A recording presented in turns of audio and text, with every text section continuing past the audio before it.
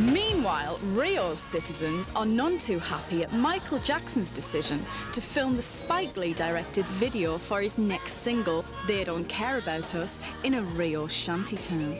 The Brazilians are worried that images of shantytowns beamed across the world might jeopardize the country's chances of hosting the 2004 Olympic Games. So in the interests of Valentine's Day and international harmony, the Ozone brings you some nice pictures of Rio.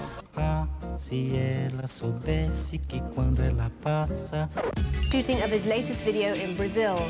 Directed by award-winning film director Spike Lee, the video features Olodum, a band which aims to raise awareness of young Brazilians in one of the poorest regions of the country.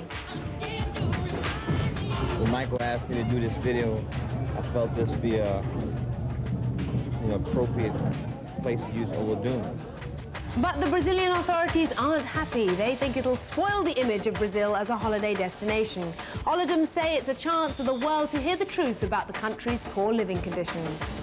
There really is no controversy, and I'm sorry that, that some politicians took it that Michael Jackson and I were coming into Brazil to give Brazil a bad name all around the world with this clip.